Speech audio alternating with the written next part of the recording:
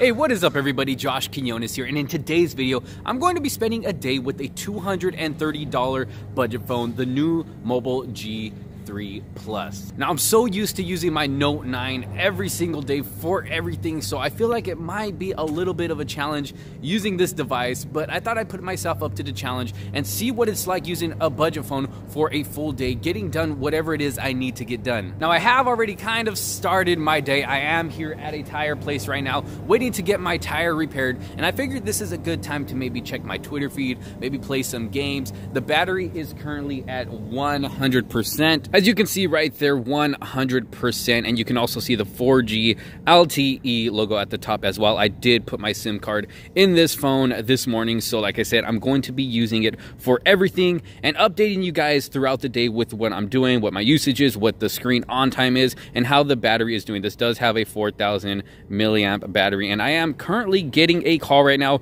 so let me answer this call and I will be right back. All right, so I just got off the phone right now, and I can say that call quality is acceptable. It's actually pretty good. It's not that bad, and the speaker actually got pretty loud, so I was able to hear them on the other end pretty clear. Now, I gotta mention real quick, aside from the top and the bottom bezels on this device, if you turn it around to the back, I still can't get over how beautiful this phone is for 230 bucks. You look at the back of this phone, it does not look like a budget device. I mean, look at the way this phone shines in the sun. I mean, look at this. It is absolutely beautiful. Look at the way it shines. I cannot get over how good the back of this phone looks. So I'm gonna go ahead and head back inside, get some gaming done, maybe check my Twitter feed, my social media, stuff like that, get some stuff done and try to drain a little bit of this battery. I did throw the case on it, the case that comes in the box with the phone. I threw it on there because I'm just kind of scared I might drop it and break it. It is a bit slippery and a fingerprint magnet as well. As you can see how shiny it is, it still does get a lot of fingerprints on it. So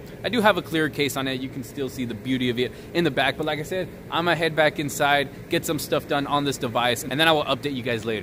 All right, so I am back in the car. The car is all finished. And during the time I was waiting, I was able to do things like check my Twitter, my Snapchat, check a little bit of news, and I even did a little bit of gaming. I was even able to check out that new Brawl Stars game, which I actually thought was pretty cool. I can't wait to try it out some more, but I am currently at 89% battery life on the phone right now. It says the screen usage since full charge is at 44 minutes, and since the last full charge, it has been 1 hour and 47 minutes. So 11% battery for the amount of stuff that I got done. It's really not that bad, but of course, we're gonna have to use it for the entire day to see how long the battery will actually last. I'm hoping it will get me through the day. And I also want to talk about the usage of the device as well, as far as swiping between screens, going in and out of apps, just the whole usage of it. Now, it's not going to be the snappiest of devices. This is a budget phone. It's not going to perform like the major flagships out there, but for 230 bucks, it does perform well. It does stutter here and there just a little bit in certain apps. Like when I was checking my Twitter feed, when I would scroll down or scroll up, it would stutter just a little bit here and there, but I was still able to get done what I needed to get done. I was still able to do what I wanted to do at just a bit of a slower rate than I would on something like my Galaxy Note 9. But so far for $230, I am pretty impressed. Gaming as well. It's not going to be the smoothest out of other flagship devices you can get out there, but this is not a flagship device. So you can game on here pretty comfortably. I was able to game without any problem. So far I'm pretty impressed, but like I said, I'm going to use it for the rest of the day and I'll update you guys a bit later. All right, you guys, so some time has passed. I'm here back at home, just kicking back, using the device a little bit more. And I gotta say, I am starting to feel the difference using a budget device coming from a high-end device like the Samsung Galaxy Note 9 that I got. And yeah, I am starting to feel that. Now, it's not bad performance. I really wouldn't consider it bad performance. You can just tell the difference for a $230 phone. It does work a little bit slower. It does lag a little bit here and there, but you can expect that in a budget device. Now, don't get me wrong, I'm not trying to bash it. It is still good for the budget device that it is. For $230, it's still good performance for the price that you're paying for this device. So in that point, I can't really complain, but what I'm trying to say is I'm not used to using a budget device like this all day to get everything done that I need to get done. And I noticed it's still doing the same thing that I mentioned earlier when I was scrolling through Twitter. It still kind of stutters a little bit whether I'm scrolling up or scrolling down. Check it out. So let me go into Twitter. And if you see here, I don't know if you can notice it, but it just kind of lags a little bit. Like it kind of stops and goes really quick. And I guess you can expect that in a budget device. I mean, you can still scroll through the feed, see what's going on. I mean, you're still going to be able to do what you need to do. But as far as having that smoothness when scrolling, you're just not going to get it. But overall, it's still working good, still getting me through my day so far. The battery is at 79%. Let me go into the battery settings here. So 79%, we got 1 hour and 27 minutes of screen on time since the last full charge. Since the last full charge, it has been 4 hours and 41 minutes. So yeah, 79%. We've used 21% so far. It says about 14 hours left of battery life. Now, I don't know if that means if I just don't use a phone or if I continue using it the way I am now. I guess we're just going to have to wait and see how much longer the battery will last on this device and how the performance goes for me for the rest of the day. But so far, like I said, for 230 bucks, still not that bad. I'm not complaining at all. I'm just not used to it. But again, I will update you guys a bit later. We're gonna go ahead and take some pictures with this device later as well, take some video, test it out, and see if it satisfies me enough to think maybe I can get through every day with a camera like the one on this device. But I will catch up with you guys in a bit. All right, you guys, so I am just finishing up a short walk here that I took, and I do have the device with me because I was going to use this to listen to music. I brought my headphones, but I forgot the dongle, and this does not have a headphone jack, so unfortunately I wasn't able to use my headphones. So I still stuck with just listening to the music out of the speaker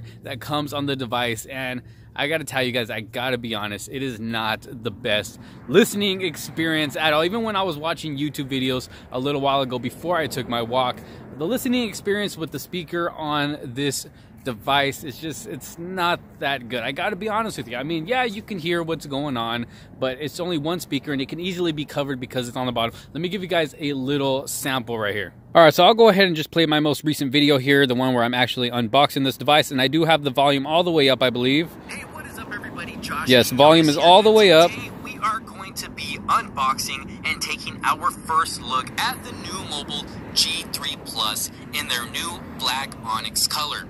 Now, this is a budget device that you can get for around 230 bucks on Amazon, and I will throw that link down in the description below. Go ahead and play some music here for you guys as well.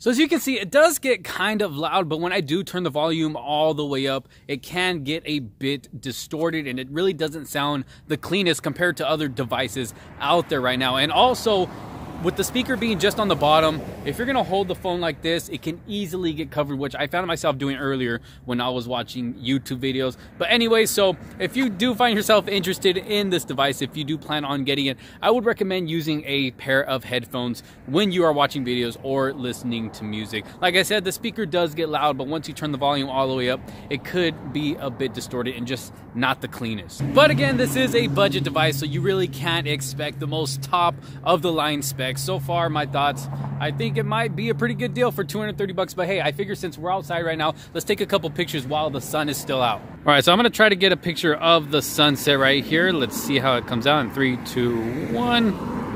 All right, let's see, how did that come out? And it doesn't look that bad. I'm gonna go ahead and post the picture right here so you guys can see it, and quality is actually not that bad for a budget device. Let's go ahead and take one more picture right here. See if we can get a nice clear shot of this fire hydrant in 3, 2, 1. All right, let's go ahead and take a look at it. And actually, it's not that bad. I mean, it's not the best, but for a budget device, it is pretty decent, and it's definitely gonna catch some shots that you would want it to catch. All right, so I'm gonna go ahead and try out some video here for you guys and actually play that video right now. So this is the video being taken on the Nuu Mobile G3 Plus. As you can see, I got my Note 9 in hand that I've been using to record this entire video, so you guys can know I'm actually using the Nuu Mobile G3 Plus to record this video. You guys can also get an idea of what the sound quality is going to be like when recording as well. But this is the rear camera. I am recording in 1080p. Now let me go ahead and switch over to the front-facing camera so we can see how well that does. All right, you guys, so this is video on the front-facing camera of the Nuu Mobile G3 Plus. I do like that it's wide angle. It does have a nice wide angle to it. It doesn't crop like other cameras do when recording with any type of the front-facing or the back camera. As you can see, it's still got the Note 9 in hand. So yes, I am recording with the G3 Plus. Check out the quality, check out the sound quality that it's picking up. And I will let you guys be the judge. Let me know down in the comments what you think. Now, one thing I did forget to do was take a selfie with the front-facing camera. So let me go ahead and do that. I honestly, I'm not a selfie type of guy. I hate taking selfies, but let me see what I can do. All right, so I took my selfie. Let's see what it looks like. And it's not that bad. I mean, it definitely looks a lot better than I thought it was gonna look. Let's put it that way. But like I said, I'll let you guys be the judge of what you think of the picture quality, the video quality, and the sound quality that it does pick up. Let me know down in the comments sections below. But for now, I'm about to head back inside. Sun's starting to go down, and I got some other things I gotta take care of, so I will catch up with you guys later. All right, so the end of the day has come. It is a lot later, and I gotta say, I am really impressed with the 4,000 milliamp battery on this phone. It's already super late at night, and it's still got some juice to go. It's at 26% battery life right now, and the screen on time is 5 hours and 25 minutes. Now, if I didn't know any better, I'd say that's a flagship performing battery right there. So I am definitely impressed with that because I was able to make it through my whole day. Now, using this device throughout the day was definitely a change coming from my high-end flagship device, but I was still able to do everything that I usually do. The experience was just a bit slower than what I'm used to every day, and the speakers and camera were definitely a change as well. But overall, I definitely did not suffer. This is an absolute beautiful device, and for $230, I think you're getting a great phone for the money. But I will leave a link down in the description below in case you do find yourself interested in this device. I think it's a great phone for those that don't want to spend hundreds and hundreds of dollars on high-end devices, but still want a device that looks good and performs well. I think this might be the one for you. But you guys let me know what you think down in the comment sections below. Don't forget to give this video a thumbs up if you found it helpful, and subscribe and hit that bell for notifications if you have not done so already, so you don't miss out on any future videos to come. Thank you guys so much for watching. This is Josh Quinones, and I will see you on the next one. Peace out.